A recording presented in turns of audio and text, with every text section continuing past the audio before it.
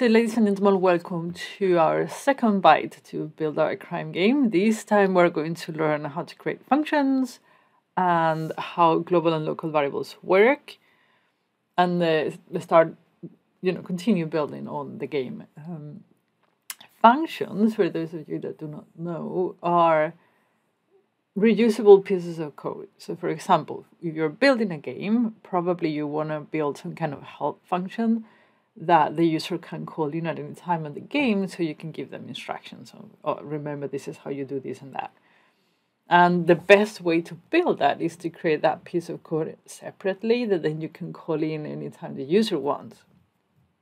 So we're going to use functions all over the game, so it's really, really useful to know how to use them.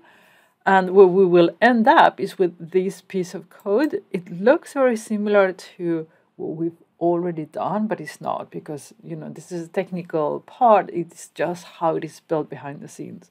So we will have some introductory text, and then it will ask for the name, and then it will say hello. Okay. So if you click here, it will take you to GitHub, to the byte 2, and then you can click here on opening collab to open it in collab and start working, right? So I've already opened it, and we're going to get working. Here you will see the video, this video, once it's published and all that stuff, so it's not ready yet. Okay, so as I mentioned before, functions are reusable pieces of code, and we're going to create our first function. So the syntax is def, and then the name of the function, my function,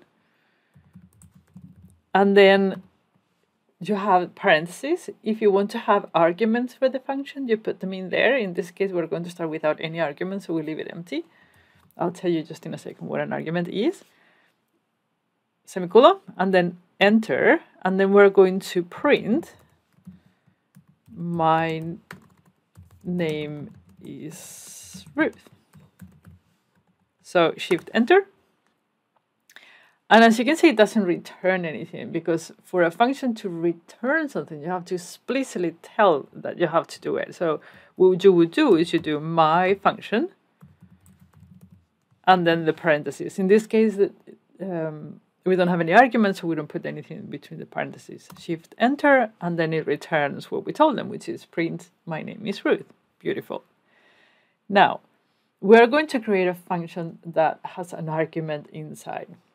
So it's going to be similar to the one up here, so my function, but the argument here is going to be username. So we can actually input between the parentheses any username, and it will print my name is, but instead of Ruth, it's going to print the username. Okay, I'll show you how it works. So shift enter, and then we need to call it, right? So we can actually call it in the same line. We can do my function, and then here put Ruth between, this is text, so it needs to be between the shift enter, and then it says my name is Ruth. You can put Alan. You can put, you see what I mean, right? So the username now is the argument, and we can put any argument we want, and it will execute the print statement that we had. So easy, very useful. Now, we're going to talk about global and local variables. It's actually quite important, and I'm going to show you why. So we're going to create a function that asks the user for their name, stores in a variable called participant. Okay, so we're going to create a function. So def, and then the function name, username, for example. Python uses underscore, everything lowercase, for the variable names and function names and anything. So just so you know, I think it makes it very clear to see. So this is the function called username, and then enter, and then we're going to have a variable called participant. We want to store the name of the participant, of the player, so we can call it throughout the game. So we're going to store the name of the participant, and then ask the participant to give us a name. So the same like we did on the first byte. What is your name? So just to be very clear, this is a function that asks the player for their name and stores it in a variable called participant. Okay, so enter, and then we're going to call the function at the same time. So shift enter, and it says, what is your name? Ruth. And if we will now like to print the participant, we have now asked for the participant to give us their name. We have stored it in a function, and now we want to, in a variable, and now we want to call the variable. If you remember how to call the variable, you just did participant. Participant. Shift enter.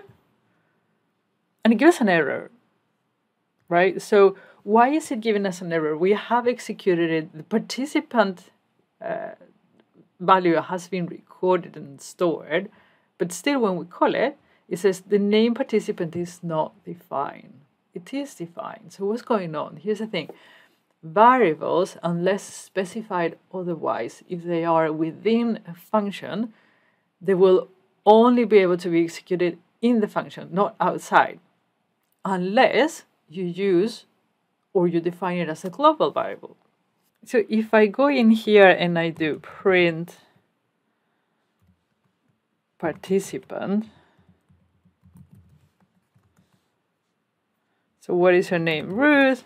And then you see that it gets printed, so it's being properly defined, but you can only use it within the variable, within the function, unless you define it as a global variable. So how do you do that? Let me copy this piece of text, and then we're going to get here and do one more code, paste it, and in here, normally global variables are defined at the top of the function, so you can easily see them.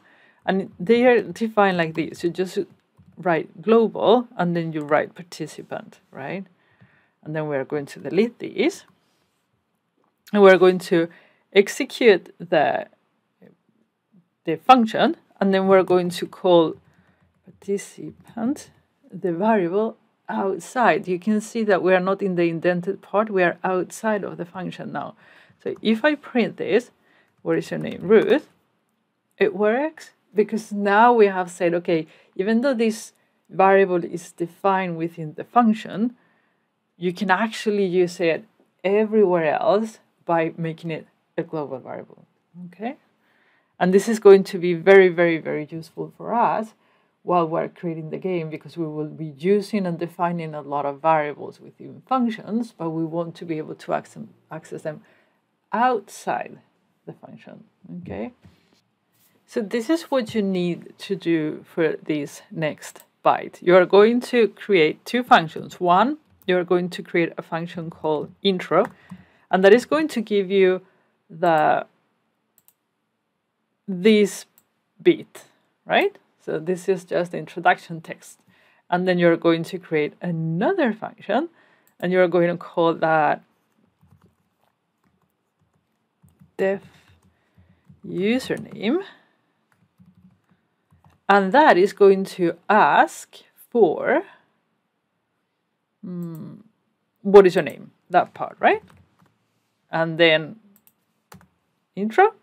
The last part is going to be executed outside of the function. So like that, right? So then you call the intro function, you call the username function, and then you do the last print statement. Okay? Okay, so it looks like our game is coming along nicely. Let me know if you think that these bytes are going too fast or too slow. Give me feedback. Let me know what you think about the game. And I will see you again on the next byte. See you soon.